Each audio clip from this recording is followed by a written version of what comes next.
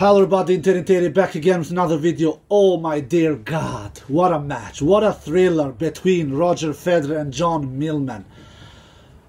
We all knew that John Millman would be Federer's first test here in Australian Open, because let's face it, Federer's first two opponents, we all knew that they will never defeat Roger Federer. And John Millman, we knew that if we look at the past, Federer has had difficulties against John Millman. The head-to-head was 2-1 for Roger Federer, but that only one victory that John Millman had against Federer in the past was in that US Open 2018, where Federer almost passed out, like he has said himself. Because Federer was so affected by the heat and so he was dead tired in that match, and John Millman, he almost defeated Federer in this one as well here at Australian Open, the third round. And to be quite honest, he should have defeated Federer. He was up 8-4 in that super breaker in the fifth set. But Federer, he fighted, he never gave up. Federer's fighting spirit is something that he doesn't get a lot of credit all the time in his career, because he has so many other attributes that get so much more credit, like forehand, like serve, like all his winners that he does, like his finesse, drop shots, chip and charge, yeah, you name it. He's murderous talented, but his fighting spirit it isn't something that he gets a lot of credit for, actually. But he really fought like a lion in this match. He never gave up, and so Federer should have a lot of credit, and I will give him a lot of credit for never surrendering, for never giving up, for never stop believing. He believed that he could win until the last point was over. Me, to be quite honest, I gave up when he was down 8-4 in that super breaker. I did that. I thought with myself, all right, Federer, it is over. You will be packing your bags now in this year's edition of Australian Open 2020, and you will be on a flight home to Switzerland on your private jet. But Federer turned this hopeless situation around, and he won this match. He won 6 straight points, if I'm counting right, in that super breaker from 8-4, and turned this around to 10-8. So all the credit to Roger Federer.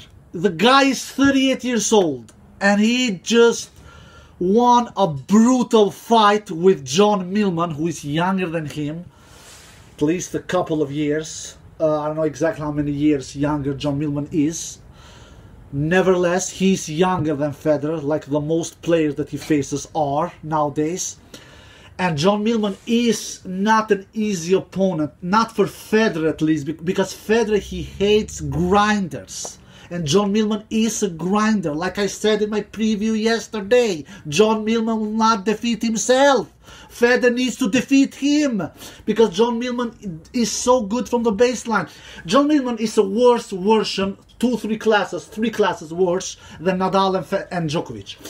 He isn't the player who will do over 50 winners, who will blast winners from forehand and from backhand. He isn't that kind of player. He isn't the player who will go to the net and in every single point. He is a player who will squeeze out unforced errors from you from the baseline. He will make you hit another shot, another shot, another shot extra, a la Nadal, a la Djokovic, but he does it, of course, 3 times worse, because Djokovic and Nadal, they have weapons as well. Like Djokovic has a murderous good backhand, murderous good returns, Nadal murderous good forehand, and so forth. So of course Millman is not in that class, in level like Nadal and Djokovic, but he has a similar playing style. He chases down every single ball. We have a couple of players who are chasing down players. where they chase every single ball. Millman is one of them. Schwartzman is one of them. I'm coming up on top of my head. So you have to hit through them. If you don't hit through them, you will be in big trouble. And Federer isn't the old Federer when he was on his peak. He cannot hit through his opponents like he did in the last couple of years when he was younger and when he was stronger, when he was faster. He cannot do that. He needs to, in some way, he needs to figure out how to beat them with finesse, with chip and charge, with in some points grind them down as well, even though that Federer isn't that player who grinds down his opponents. He cannot do that. He just cannot do that. So Federer was not good in this match. Now I have to criticize Federer. I give him a 5 minutes, 6 minutes almost credit. Now I have to criticize him. He was not good. Of course, he went from his two first matches where I said that he's the player who has impressed me most. Now he went from super good level to average disaster level against John Millman. Of course, the opponent also made Federer to play bad. Like I said, Federer doesn't like to play these kind of opponents. Federer likes more to play against big servers or players who takes big cuts on the ball, a player players who play similar like Federer. Federer doesn't like playing grinders. Federer doesn't like playing players who never misses from the baseline, like John Millman. That's why Federer struggles against him. That's why Federer has lost against him in the past, like he did in US Open 2 years ago. But Federer should do a better match than he did. He should serve better. He only served, I believe, 66-7% first serves in. That is not. Federer should at least serve over 70%. He needs that, because Federer, like I said, he will never wear his opponents down. He's not Djokovic, he's not Nadal, he's not Millman, he's not Schwartzman, he's not RBA. You understand, guys, what I mean? Federer needs his serve. Without high percentage of first serves, Federer is in big trouble. Like he was and almost lost this match and should have lost it. But Federer showed big fighting spirit and came through in the end. 82 unforced errors from Federer is not acceptable, even though it is 5 sets, it is almost 5 hours, or how long this match was. Maybe it was even 5 hours, I didn't check. 82 unforced errors, it's too bad. It's way too many. 82 unforced errors. It is not acceptable. This will never be enough for Federer to win the tournament. Federer will never win this tournament. He will never. I can say it already now. I have never said Federer will win this tournament, but I was pretty certain he will survive the first week. I've said it. Everybody can beat everybody. I said it yesterday. But Federer, Djokovic and Nadal, they will not lose the first week. Now I will say Djokovic and Nadal will not lose the first week. Federer can do it. He has one more match to go to survive in the first week, and it is against Fusovic on Sunday. One more match for Federer to play in the first week and to survive, because in the second week Federer will be knocked out. He will be that. If not, at least from Djokovic in the semifinals, if Federer makes it there. I'm not certain anymore, because Fusovic has been playing good. The ranking doesn't matter, guys. Look, Millman is 47 in the world, I believe. Look, guys, the ranking matters most in other sports. Soccer, basketball, ice hockey, you name it. Do you think a soccer team who is world number 140 ranked can push a soccer team who is world number 5 in the world ranked? Do you think, like in the second round when Bolt, the Australian guy, pushed Dominic Thiem, Bolt, who is 140 in the world ranked, pushed Dominic Thiem, who is world number 5, to a 5-set thriller? Do you think that will happen in another sport? No. The ranking doesn't mean crazy much in tennis like it does in other sports. It means little, but not crazy much like it does in other sports. And Fusovic is 67 in the world ranking, I believe, something like that. But Fusovic has only dropped 1 set so far in the Australian Open.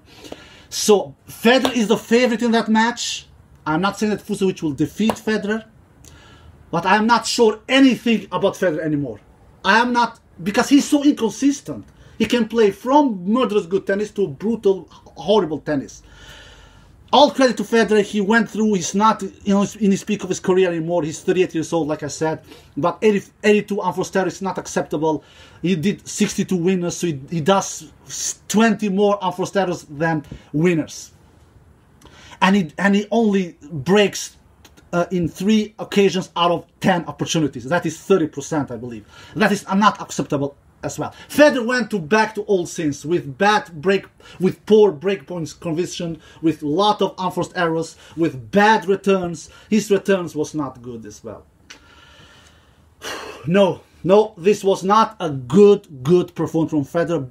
The only positive I take from this is Federer's fighting spirit, his big lion heart, his will to win and not surrender. That is what I take from this victory from Federer, and all credit to Federer for that. But Federer will never win this tournament. Federer's last chance was last year in that Wimbledon against Djokovic. Let's face it, guys.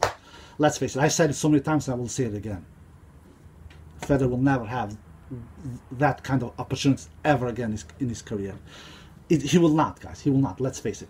And we had some upsets. Raonic defeated Tsitsipas. I told you, Daniela, don't be so certain that Tsitsipas will defeat Raonic. I told you. I said yesterday I will not be shocked if Raonic defeats Tsitsipas, and I'm not. I'm a little surprised, but not crazy much, because Raonic, he has that murderous serve, and Tsitsipas didn't see any single break point in this match against Raonic. Any single. Raonic didn't face any single break point opportunity against him, because Raonic has that murderous serve, and it took him to the 4th round. He won in straight sets, and then Cilic defeated RBA in 5 sets thriller.